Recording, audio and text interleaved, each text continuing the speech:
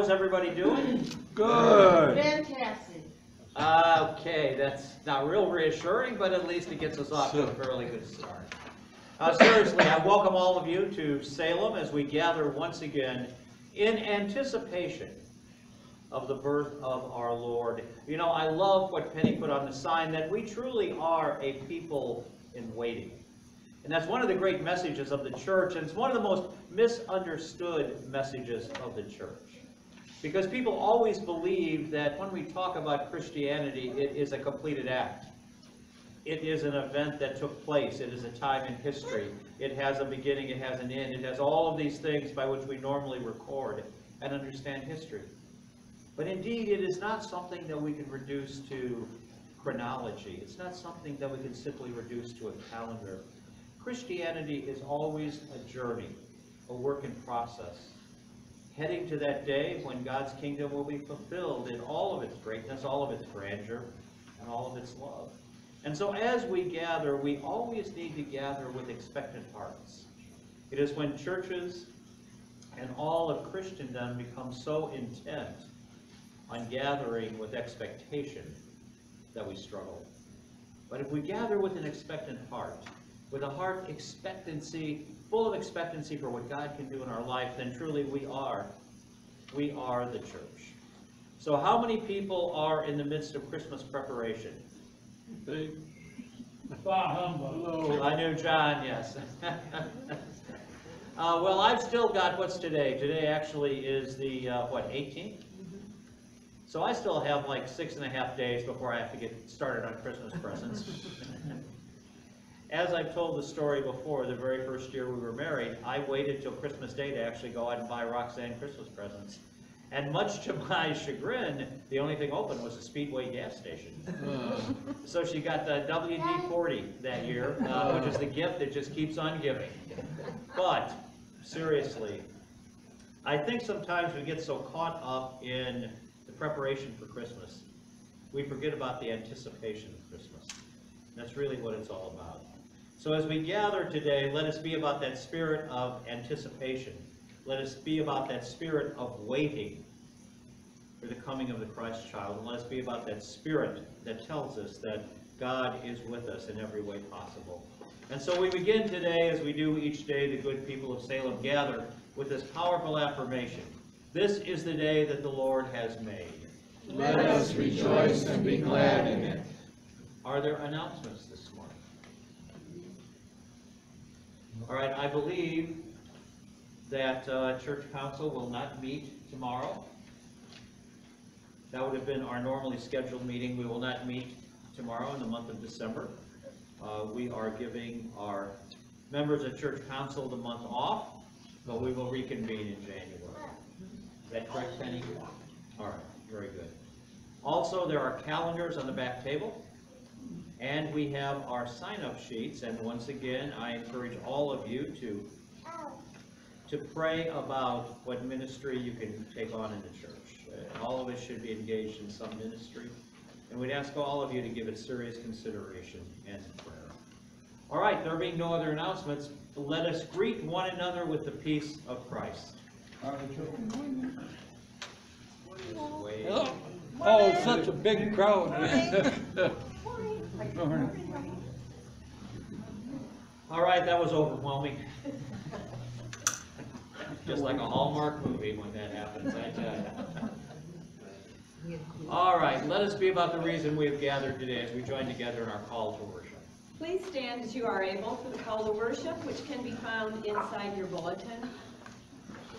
God spoke to Joseph in the stark silence of a dream. Joseph was a vessel of God's grace.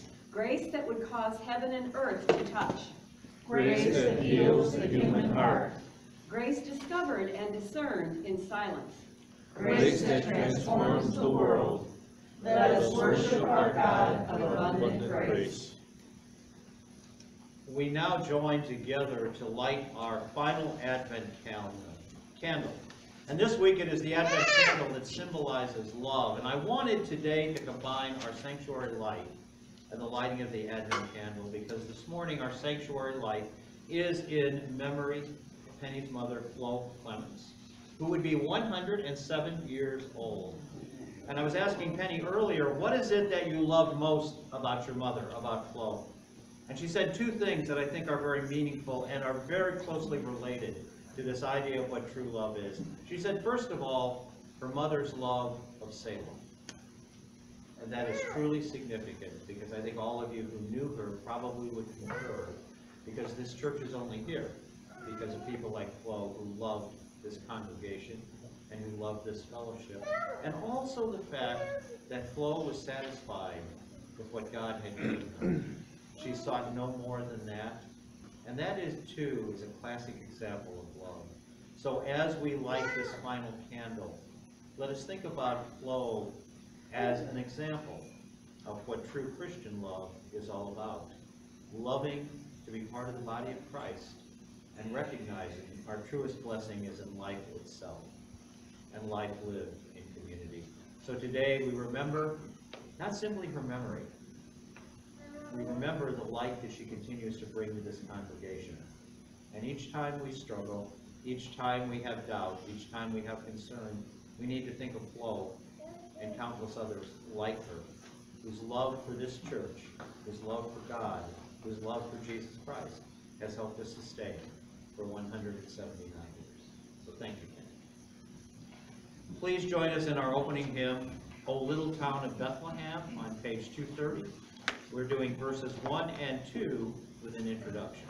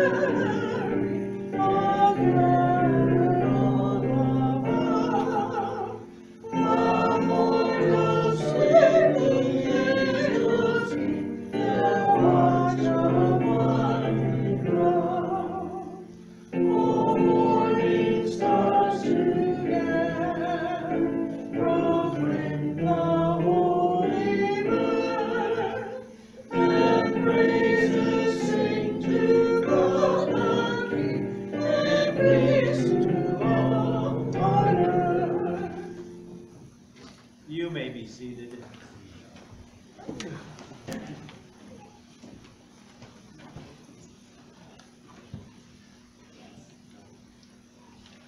I noticed that during this time of the year, if you watch on television, a lot of the television news shows, they always talk about people who are doing good things. Have you ever noticed that?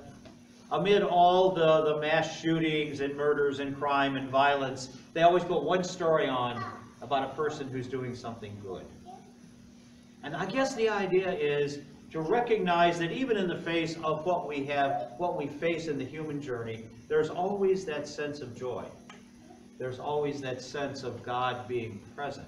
There's always that sense of that something is right, even when everything else seems wrong. And that's why it's very important that as we gather as the people of God, we recall those times in our life when we are reminded that God is present. That God is with us every moment. We are never separated from God. We are never separated from God's presence, God's love, God's compassion. But there are moments when it becomes manifest. Moments when that becomes manifest in our lives. And we once again are called to see the radical, transforming power of God's love. And that's what joy is all about. And as I've said before, my joy this Christmas, now this is not a joke, I'm not trying to be funny. If it was a joke, you'd probably laugh anyway, but I'm not trying to be funny. But my joy this Christmas is I literally have spent very little time preparing for Christmas. Very little time. I've spent very little time wondering about what's going to happen when our family gets together, or the family feuds from last year are still going to be present. I spent very little time wondering about, is the tree going to be perfect? Is the food going to be okay? I spent very little time wondering about, am I buying people just the right present? Okay. So John, I don't want you to be disappointed this year. I haven't spent a lot of time thinking about it. I already got tears rolling down my eyes. I think so, yeah. But the reality is, that's been a good thing for me. Because for whatever reason, I have no idea why, for whatever reason, because I've spent so little time preparing for the holiday of Christmas, I spent a lot of time opening my heart to the reality of Christmas. And that's really my joy today. And even though I've been a pastor for quite a while, and I've studied and done all of these things we pastors do, and I've celebrated in a variety of churches, this is really the first Christmas when I'm starting to feel that I could be in that manger. That I don't have to worry about the trappings. I don't have to worry about the accoutrements of Christmas. I can only accept the reality and the joy of Christmas and the wonder of Christmas. So that's my joy.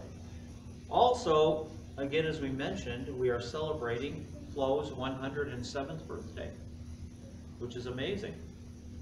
I think that's awesome. Because, you know, I always tell people when someone passes away, it's always still a good idea to remember their birthday. Because in that birthday, God gave us a gift of a person who would walk among us and teach us, and show us how to live a strong life amid the exigencies and challenges of the human journey. So we celebrate that. So, joys, concerns this morning. Yes, John. Prayers for my cousin passed away. Barbara had AST. What's her first name? Barbara. Barbara, okay. When did she pass away, John? 13. Oh, I'm sorry, I did not know that. My sympathies. Yes. And then on our neighbor's son, he had passed away, Rick Caston. Okay. We will pray for Rick. Absolutely. All right. Yes, Penny. Yes, I'd like some prayers for my husband's Aunt Marlene. She's being evaluated for hospice care. Oh. Yes, Donna. It's a joy, a beautiful job. On the poinsettias, yes, I was going to mention that. Who's that little eyes staring out there? What? Little eyes staring back. Yeah, we know, okay. You know, yes, little Tommy is in the poinsettias, okay? Next year, little Tommy will be a poinsettia. Sorry. Not. Where's Waldo? That's just cruel. At so many levels, that's just cruel, all right? Christmas Day service will be canceled. But everybody at Penny's house. Thank you. All right, yes, Laura. If we can remember Jean Lockhart this morning, we got a call about midnight that she was in the ER. Okay. And had another fall and was being evaluated for having empathy. For Jean. Also for our neighbor Logan, who Oh. we prayed for, who was Yes. in the accident.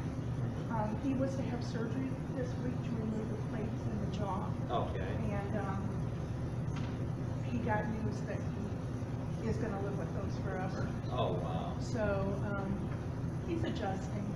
That's good. He's 18, he's adjusting. Yes, he, flexibility at that age, right? Also, I wanted to share, last Sunday,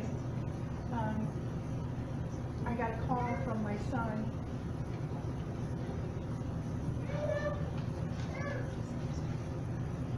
Who's 34 and was crying incessantly, and I'm like, oh gosh, he never cried as a child. Right. And they lost Oakley, who's their Labrador. Oh, wow. And we were all crying like blubbering idiots, of course, because he spent time at our house. Sure. And I went to the house, And my grandson came up and he said, Grandma, he goes, you know he's in dog heaven. He goes, and if you just think about that, you won't be so sad. Yeah, that's awesome. And it takes you back. Yes, it does. Puts it all in perspective. All right, very good, thank you. Anyone else? Very good, always good to see Len in here. Brings a smile to everyone's face. All right, let us pray. Everyone except for you. Holy living God, we come to you today and we are grateful. We're grateful that we can be a people in waiting. And at times we have such difficulty with that idea of having to wait. We are challenged by the idea of having to not have what we want right now. But in that waiting, our love for you can be deepened. And in that waiting, our love from you, our love for you can be seen in the way you manifest yourself in our lives. We pray today in thanksgiving for the life of Flo Clements, for her ministry, for her love, for her service. We thank you that her light continues to shine in this congregation. We pray for those families who have lost loved ones, for Barbara's family, for Rick's family. We pray that they may be guided by your peace, and may they find great comfort in the legacy of lives lived well amid the challenges of human choice. Find hope in the promise of Easter dawn, a promise that was born on that Christmas night in Bethlehem. We pray for Marlene as she's evaluated for hospice. We simply pray now that your wisdom will guide her and her family. May they be bathed in your peace and covered in your mercy. We pray for Jean, who's fallen again. May you hold her in your arms. Sustain that family. Strengthen them. We pray for Logan. We pray that in his young age, he knows that no matter what the circumstances, you guide him through.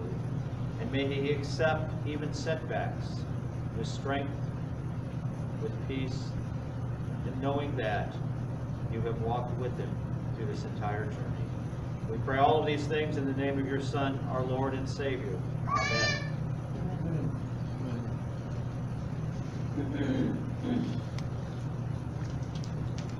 Please join me in the prayer of confession, which can be found inside your bulletin.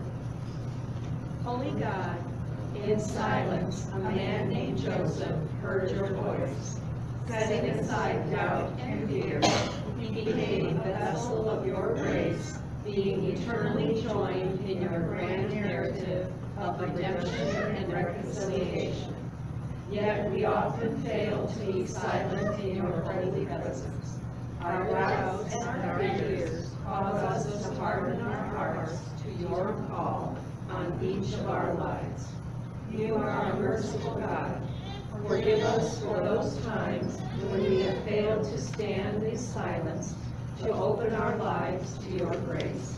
Like Joseph, send us forth to be instruments of your grace and messengers of your reconciling love, not in words, but in actions. In Jesus' name, amen.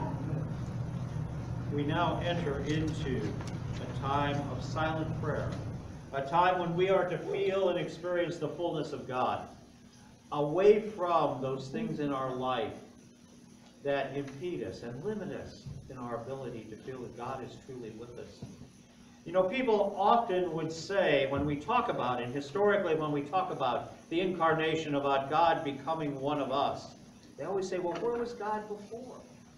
You know, there's this great period of silence when God did not speak to the prophets, to the Israelites.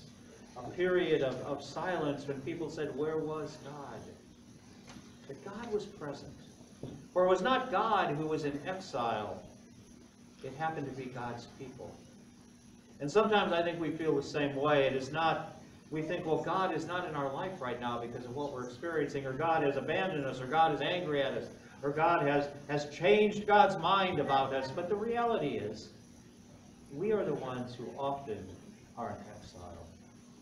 And now during this season of Advent, and as we enter into the Feast of Christmas, We use the word Emmanuel, one of the many names that we assign to Christ, one of the many names we assign to Jesus. But Emmanuel means, in its finest translation, God with us. And as we go to our Lord in this time of silence, I simply want you to think about those words. What does it mean in your heart when you say, God is with us? God is with you. God is not just with people centuries ago in Bethlehem, mangers in a field, or people in the temple.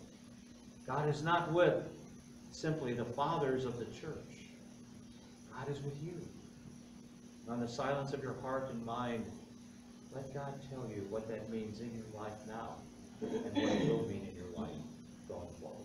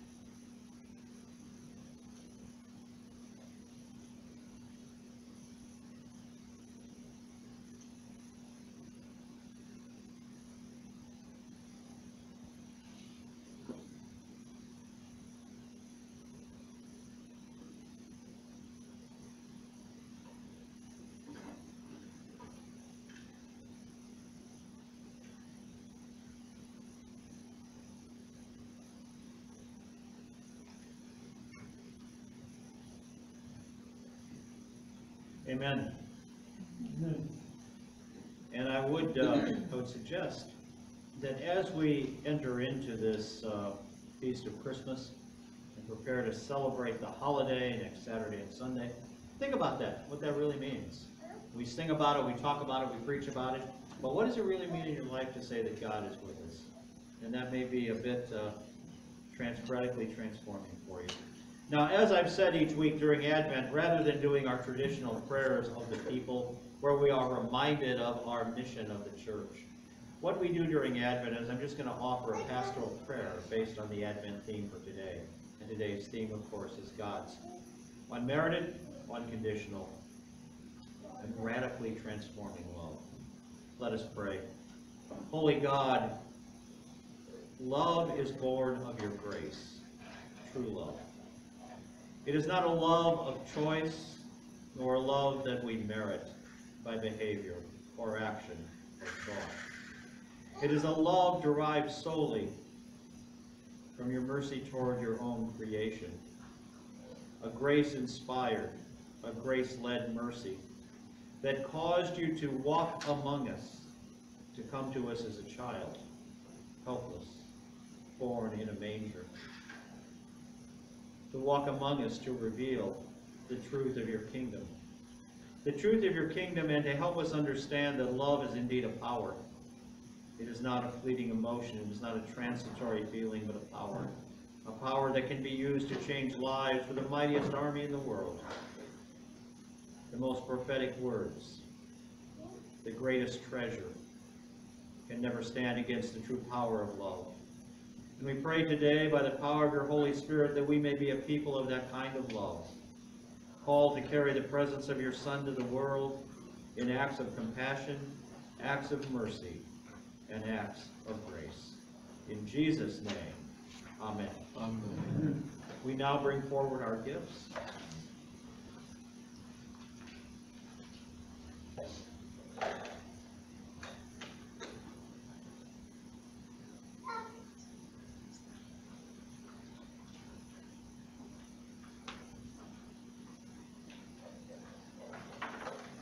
Please stand for the doxology.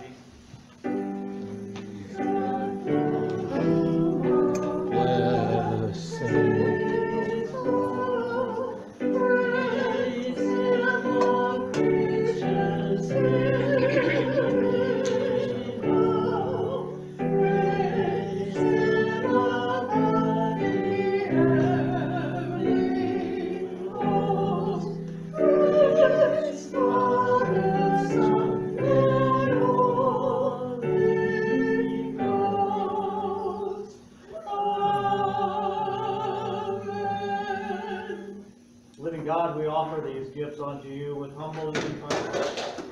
We surrender our lives unto you as well. Lead us to those who suffer.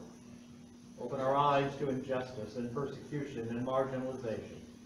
Cause us to be instruments of your love, people inspired by your grace, and people called to a new reality, a transforming reality, through the power of the Incarnation that we prepare to celebrate on this Christmas day. Lead us to carry forward the cross of your Son in ways that heal, in ways that comfort, and in ways that open all hearts to your reconciling love and the message of your kingdom. In Jesus' name, amen. You may be seated. This morning's Old Testament reading is from Micah chapter 5, verses 2 through 5. But you, Bethlehem, David's country, the runt of the litter, from you will come the leader who will shepherd rule Israel. He'll be no upstart, no pretender. His family tree is ancient and distinguished. Meanwhile, Israel will be in foster homes until the birth pangs are over and the child is born, and the scattered brothers come back home to the family of Israel. He will stand tall in his shepherd rule by God's strength, centered in the majesty of God revealed. And the people will have a good and safe home, for the entire world will hold him in respect. Peacemaker of the world, the word of God for the people of God.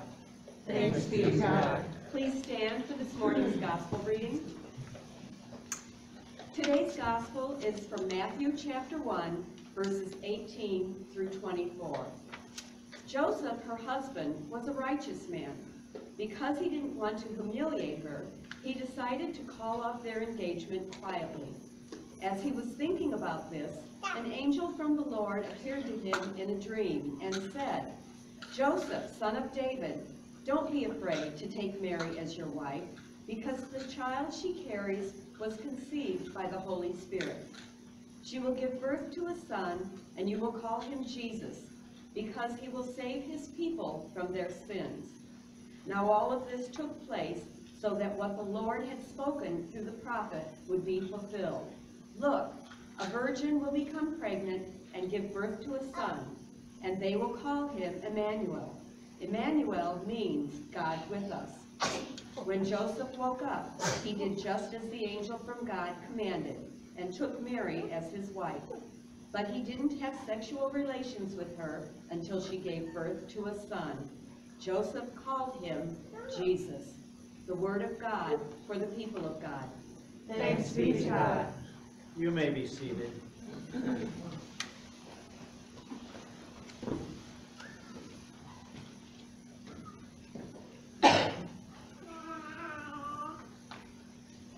Isn't it interesting how on this, the final Sunday of Advent, Just think about it. 1 week from today, it will be Christmas. And as you know, there will be a single service here at 10 o'clock on Christmas morning that Penny will be presiding at. And I think it's going to be a really, really wonderful time to come together as a family after our 11 o'clock service Christmas Eve here, which is also a combined service with Church of the Four Seasons. So I think it's a great time of fellowship, of celebration, and of recognizing the great gift of Jesus. And so it's interesting today, though, that this is the day during Advent we talk about love. Because that's a word we use so often in our world, isn't it? That's a word we use. Think about all the things we say we love. Okay? We love sports teams, right? We talk about loving sports teams. Everybody knows I love the Buffalo Bills, right? And I hope we all watched the game last night. Of course. Thank you. Of course not. Of course you wouldn't. That's fine. That's fine. As my Aunt Jean would say, God has a special place for people like you, John. I know. He does. So do we. However, think about one thing about human love, though. It's always made on the basis of a choice. Okay? It's always made on the basis of a choice. We choose who we are going to love. And sometimes that's a difficult choice. It's a very difficult choice, but it doesn't mean that we're bad people. It simply means that in our own mind, there is a criteria that we have established for who we are going to love. And then there is a hierarchy of that love. Certain people we love more than other people. Certain people we seem more compassionate about than we do about other people. And so if I were to ask you today, it would be a hard question, wouldn't it? What if I were to say to you, do you love me more or John more? Nope. No comment from Peter. Okay, all right. I think from now on, put in the bulletin, this is not audience participation. And just say, Judy, and this means you. All right. Seriously, what if I were to say that? Do you love Laura more or do you love me more? It's different. What? It's different forms of love. See, that's the point. The point is we always make a choice. We make a choice about not only who we are going to love, but how much we're going to love them. You know, if you are standing behind somebody at the line at Strax, and they're a couple dollars short on their bill, you may reach in your pocket, give them a couple dollars, say, here, I can help you out. And that's some form of love at a very low level. But you don't love them the same way you would love your spouse, or you'd love a child. And when we see someone in need, we make a choice as whether we're going to help them or not, don't we? Think about when you walk down the streets in Chicago, and my office was in downtown Chicago, and I would walk down by the Federal Building.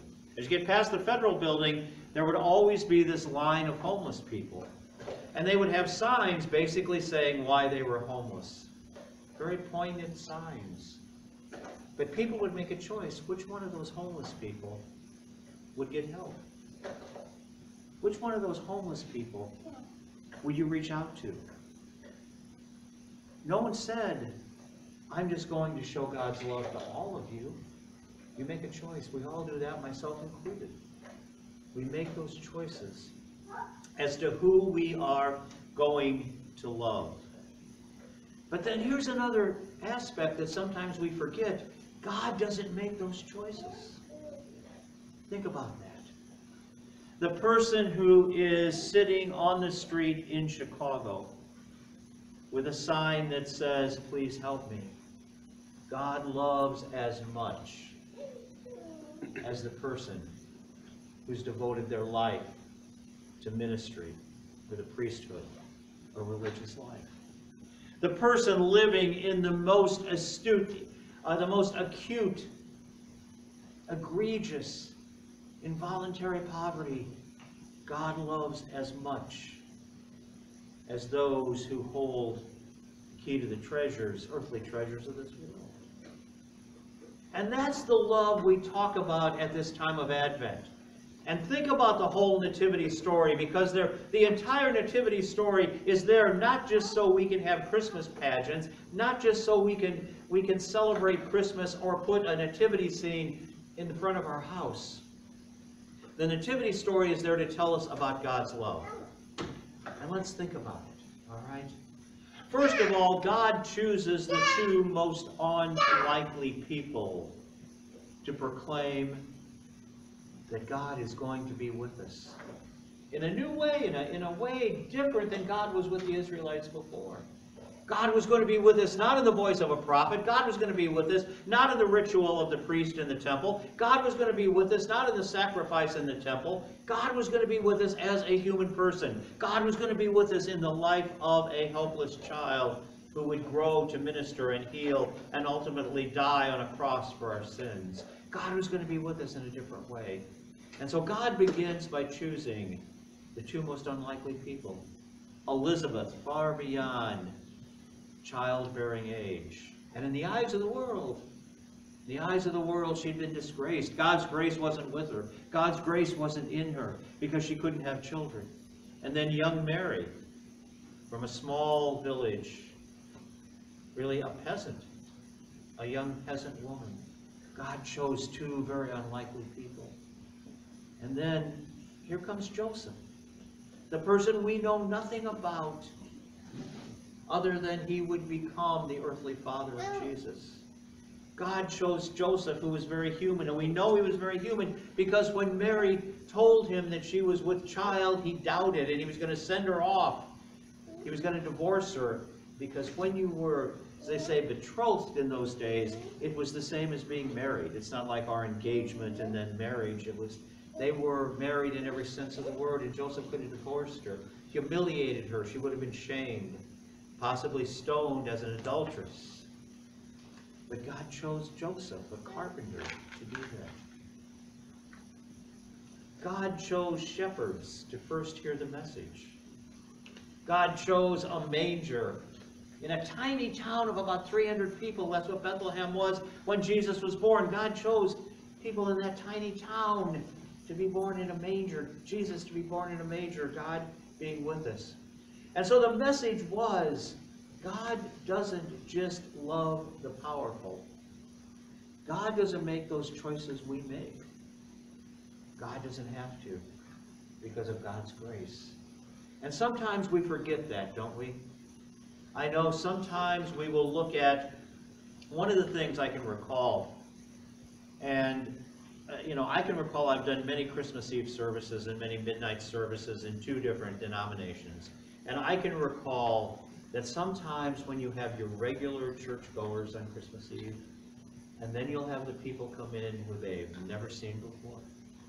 The people who may look just a little different than the normal congregation. And you just see the looks. When you're standing up in front of a congregation, you can see people looking at that person in the back whose clothes are a bit tattered. Or you see a person looking at that woman who's obviously never been in church before and doesn't know what to do. That's the reality that people see. And that's called making those choices.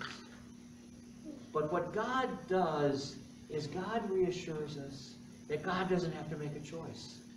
God does not choose to love you because you are more religious. And I know that may come as a shock to folks, but God doesn't. I'm sure that when you get to heaven and standing before God, God doesn't say, I was checking the attendance at Salem. And, you really were pretty weak for about half the year there, God doesn't do that. Or God doesn't say, your financial giving really, really kind of went downhill there where you lost your job and couldn't pay your bills and you kind of stopped giving it. No, God doesn't say that. God says, I love you in the most real and the most powerful kind of love you've ever experienced. That's what God said to Mary. That's what God said to Joseph. That's what God said to the shepherds. And that's what God says to each one of you. So as we have gone through Advent and we've looked at this cast of characters, do you see anyone in that cast of characters that was anything other than human? That was anything other than a person, flesh and blood like you and me? No. You had Joseph, a carpenter, from an out-of-the-way town. Mary, a peasant young woman. Elizabeth, an old woman who thought she was disgraced in the eyes of God. You had shepherds, the lowest of the low. You had a tiny town of Bethlehem that just barely had 300 people in it at that time. And God's love was real. And so if you ever doubt that God loves you, if you ever doubt that God's love is not a power that can touch you and change you and transform your life, if you ever doubt that God doesn't care about you, then think about that. That God came into this world in lowly estate. That God loved those the world rejected. God loved those the world hated. God loved those because God's love is God's power. And during this time of Christmas, if we can stop and think, that's the fundamental message of grace. That God's grace doesn't see our accomplishments. God's grace doesn't see our bank account. God's grace doesn't see our position. God's grace doesn't see our ministry. God's grace doesn't see where we live. God's grace doesn't see our race or our gender or our ethnicity. God's grace sees us as God's creation. Beloved, an object of love and an instrument of God's love. So if there is one gift that we can take from the Nativity, it is the gift that because of grace, God loves us. And the only thing that will ever change that, and God has never changed, is when we put ourselves in exile from God. And so if during this time of Christmas you feel a bit exiled, if during this time of Christmas you feel that you are exiled from God, open your heart. Even if it's in a tiny, dark corner of a manger in your life, open your heart and feel what it means to be truly loved. Feel what it means to be loved without cause, credential, or criteria. That's the beauty of Christmas. That's the beauty of grace. That's the beauty of being able to say, Emmanuel, God with us. Now you notice I did not ask you, do you love little Tommy more than me? I thought that would have been an unfair question. But nonetheless, let's think about that. And let's think about that now in a very special way as we celebrate communion. Because, ask yourself this, who do you invite to share a table with you? During this season, many of us will have family gathered at our home. Those are people that we have invited to share a table. God invites us to share this table. And in inviting us to share this table, God offers to us a special means of God's grace. God offers to us a special means of God's forgiveness. And today, on this final Sunday of Advent, what I would like us to do before we enter into the great prayer of consecration is I would like us to just spend a moment and ask for God's mercy and forgiveness. Holy and living God, as we come to the conclusion of Advent, our hearts have been filled with anticipation. Our lives have been filled with a sense of joy, but yet too we are filled with questions. We pray now, for you are a merciful God. Forgive us for those things in our life that have caused us to turn away from you. Forgive us for those times in our life when we have failed to show your compassion. As we prepare to celebrate this sacred meal, bathe us in your mercy, cover us in your peace, and guide us with your wisdom. In Jesus' holy name we pray. Amen. Amen. Please join me in the great thanksgiving. The Lord be with you. And also with you. Lift up your hearts. We lift them up to the Lord. Let us give thanks to the Lord our God. It is right to give him thanks and praise. It is right and a good and a joyful thing, always and everywhere, to give thanks to you, Father Almighty, Creator of heaven and earth. And so, with your people on earth and all the company of heaven, we praise your name and join their unending hymn. Holy, holy, holy Lord, God of power and might. Heaven and earth are full of your glory. Hosanna in the highest. Blessed is he who comes in the name of the Lord. Hosanna in the highest. Holy are you, and blessed is your Son, Jesus Christ. By the baptism of his suffering, death, and glorious resurrection, you gave birth to your church, delivered us from slavery to sin and death, and made with us a new covenant by water and the Spirit.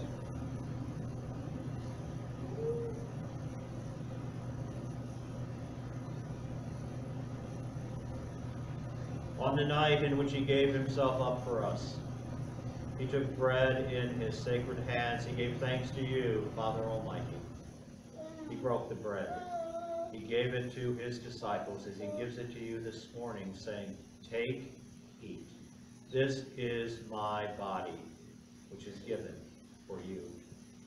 And each time you do this, do so in remembrance of me. And when the supper was over, he took the cup again. He gave you thanks and praise. He gave the cup to his disciples as he gives it to us this morning, saying, "Take, drink from this, each of you. This is the cup of my blood, the blood of the new and everlasting covenant that is poured out for you and for many for the forgiveness of sins." And each time you drink of this, as we will this morning, do so in remembrance of me.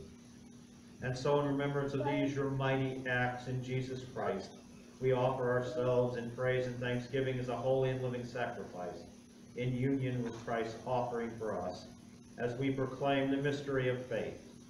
Christ has died, Christ is risen, Christ will come again. Pour out your Holy Spirit in us gathered here and on these gifts of bread and juice. Make them be for us the body and blood of Christ, so that we may be the body of Christ for a world redeemed by his blood. Make us one with Christ, one with one another, and one in ministry to all the world, until Christ comes again in final victory and we feast at his heavenly banquet. Through your Son, Jesus Christ, with your Holy Spirit in your holy church, all honor and glory is yours, Almighty Father, now and forever. Amen. Amen. And now as we prepare to celebrate this sacred meal, let us join together in the prayer that our Lord and Savior gave us as we say, "Our Father, Who art in heaven, hallowed be thy name. Thy kingdom come, thy will be done, on earth as it is in heaven. Give us this day our daily bread, and forgive us our trespasses, as we forgive those who trespass against us. And lead us not into temptation, but deliver us from evil. For thine is the kingdom, and the power, and the glory forever. Amen. The table has been set, the invitation given. All are welcome to come and receive.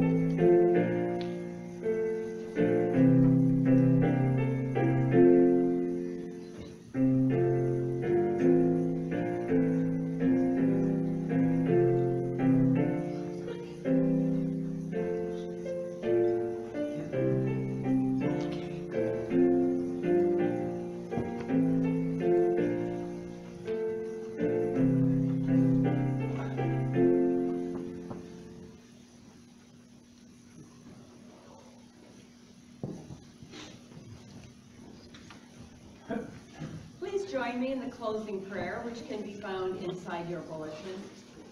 Almighty God, as we gather today, our lives are filled with preparations for Christmas. Yet in your mighty word, we awaken to our inescapable need to be silent before you, as did your servant Joseph. Send us forward today, unafraid to answer the call you have placed on each human heart to be a builder of your kingdom and a vessel of your grace. In Jesus' name, amen. Please join us in our closing hymn, O Little Town of Bethlehem, page 230, and this time we're doing verses 3 and 4 with an introduction.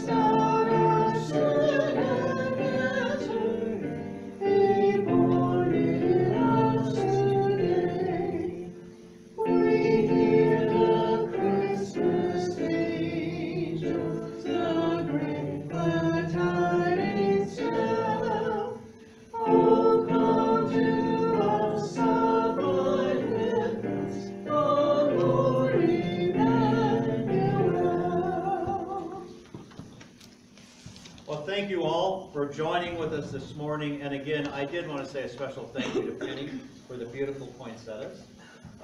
How little Tommy got in there is yet to be determined, but we will find out. Certainly. No, that's great. They're beautiful this year. Very, very nice. Thank you so much. And now with Penny, these poinsettias will live. They'll have a mortal life. They never die. So we appreciate that. Also, I did want to make a couple things I forgot to mention. Again, please try to attend one of our 2 Christmas services here. I'm just so excited about the fact that we are coming together to do that, and that there will be a service on Christmas Day, which is, I think, very, very important. And I just thank Penny immensely for agreeing to preside at that service. Also, this coming Wednesday, something I did forget to mention, at Church of the Four Seasons, we are doing a longest day service at 10 o'clock in the morning. And as you know, we've been conducting a grief group, and a couple people from Salem, people who may have had a rough year this year, who have lost loved ones, who have had some kind of loss.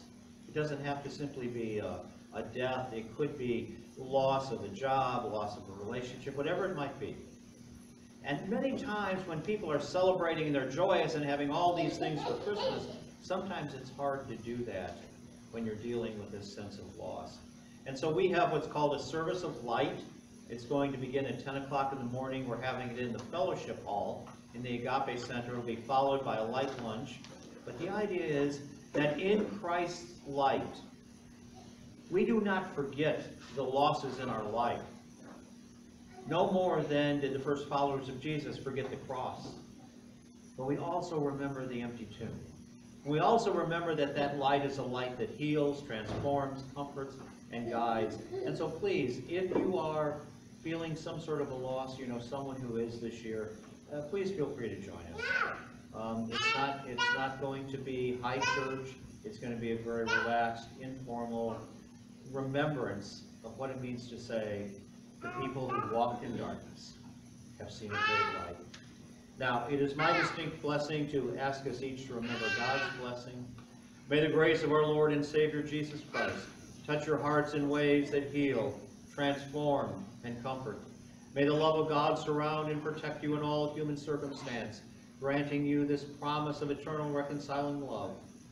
And may every step you take, every word you speak, every labor of your life be done in full communion with God's Holy Spirit. Let us go in peace, to know that we are people richly loved by God and a people called to reflect that love to the world. Go in peace, in Jesus' name. And it is fitting that we conclude today, as we do each day, with this powerful affirmation: we are a people loved by God. May we live as a sign to the world of God's love. Now, there are two, because we really couldn't decide on the special music. There are two songs listed for special music. I believe, Donna, we're doing the first one, which is a beautiful song called The Thrill of Hope. And those are two words we normally don't use together, thrill and hope. But when we talk about the incarnation, those are two words that seem highly compatible and complementary. So please, take this time simply to reflect on what it means to feel that thrill of hope, because you know that God loves you.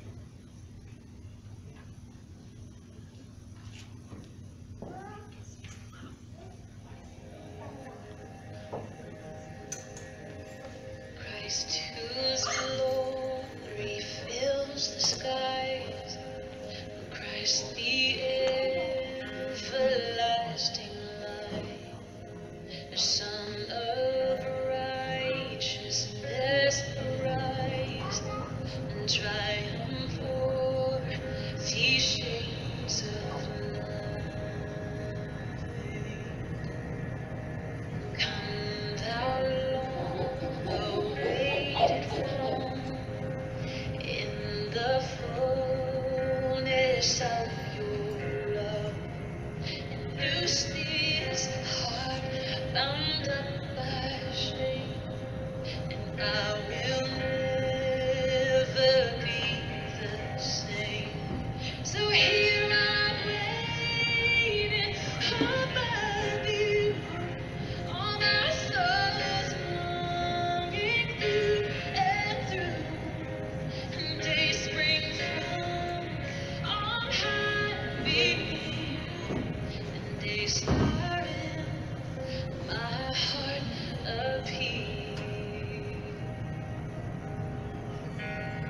Dark and cheerless is the morn, until your love in me is born, and joyless is the evening song, until Emmanuel has come.